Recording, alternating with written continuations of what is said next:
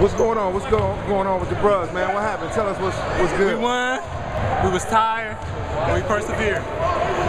Chris, what's good with the bros, man? What happened? Oh yeah. Yeah, what's happening? Like Timothy, we endured like a good soldier, dog. Dog, perseverance always happens. We had started with 3 to 5 to 6 to 7. So root to the Qs for coming out, being out with the bros, and shit, at least we ain't go over, dog. Right. Coach, what you got to say, man? Listen to me, damn it. It changes games. Right. We won that game because our coach started the game at 7-Eleven.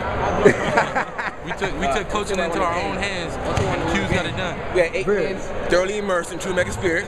All right, came out here. We had to do to win the game, you know. Right. For sure, folks. Hey, yo, what's good, man? What's with that last shot there? Woo. It was fatigue. My brain stopped working. he said hold the ball. Right. No, but you gotta look. I'm looking dead at the rim like, hey, just flick that up I there. could almost dunk this shit. I'm gonna shoot this I'm looking, I'm like, motherfucker. hold up, man, I got to.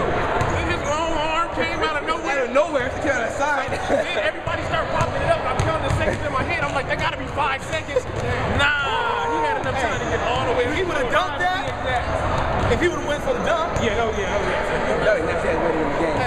No, I would have fouled him harder. I fouled him, but I'd have fouled him harder. Nah. He wasn't gonna dunk, no. Shit. I would have low bricked. That nigga is not gonna dunk on the kid. Him out. Yeah. Right.